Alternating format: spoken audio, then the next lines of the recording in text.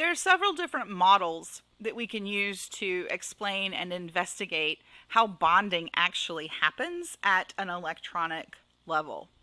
The simplest method that we can use is the Lewis model. The Lewis model really boils down to atoms all want to have 8 valence electrons. Bonding occurs so that every atom is satisfied or happy with those 8 valence electrons. Now, just as a reminder, the number of valence electrons for all of our representative elements can be found by looking at their group number. Everything in group 1A has 1 valence electron. Everything in group 2A has 2 valence electrons. 3A has 3 electrons, and so forth. The exception to that is helium, and helium is so small that it only has 2 electrons, even though it's a noble gas in group 8A. We're also going to ignore the transition metals for now. They generally have 1 or 2 valence electrons, depending on the situation, but they also have some d orbitals being filled, and it gets weird. So we basically we'll just ignore those for this discussion. To draw the Lewis structure for a neutral atom, we're just going to put the atomic symbol, and we're going to surround that by dots. Each dot represents a separate valence electron. I tend to draw mine a little bit differently from the way that it's shown in this figure. For example, magnesium, they have drawn with 1 dot on either side, 1 to the left and 1 to the right. Remember, when we are filling our orbitals, we're always going to get 2 s electrons before we start adding any p electrons. So I would tend to say that for magnesium, the structure would have its 2 dots on the same side because they're paired. They're in an s orbital together. Then for, let's say, aluminum and silicon, I would also have 2 dots on the same side and 1 or 2 on separate sides.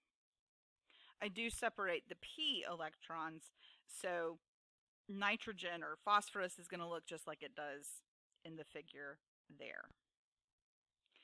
For cations and anions that aren't bonded to anything, so just loose ions floating around in a plasma, we need to include the charge on our Lewis structure.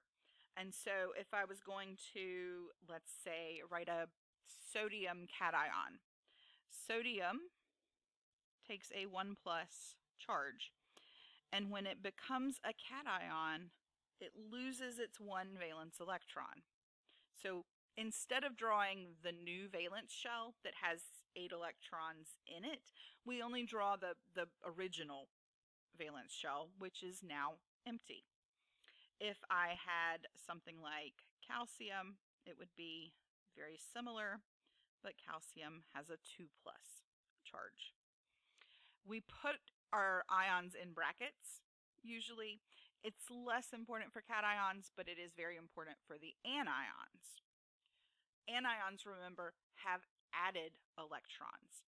And so if I were to draw the Lewis structure for a bromide ion, that's Br, and it has 8 valence electrons. It's picked up 1 of those valence electrons from some other atom. The brackets here really clarify the fact that all of those 8 valence electrons belong to the bromine ion. If we were drawing, let's say, oxygen, it would be the same sort of idea. Oxygen in an ion is still going to have 8 valence electrons, but now our charge is 2-. The brackets really become important when we start talking about drawing Lewis structures for ionic compounds. So If we have sodium chloride and we want to draw the Lewis structure for that compound, the way that that compound forms is a sodium cation and a chloride anion come close together. And so to draw the Lewis structure, we just draw out our ions close to each other. The anion gets all of the electrons that it needs. It gets its 8 valence electrons, and the cation doesn't have any.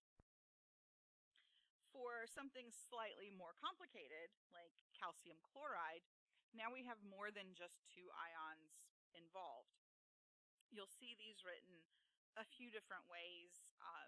I like to put the odd atom, whether that's calcium in this case, or if we had something like sodium oxide, which would be Na2O, then the oxygen would be the odd atom. I like to put that one in the middle just because that seems neater to me, but I'm not going to be super picky about that. So calcium is going to go in the middle, and it has a 2+ charge. Now, normally I would write this out in a line like you would read it, but I'm a little short on space horizontally, so I'm going to do it vertically. And that, again, just sort of illustrates how it doesn't really matter exactly how you've got things arranged.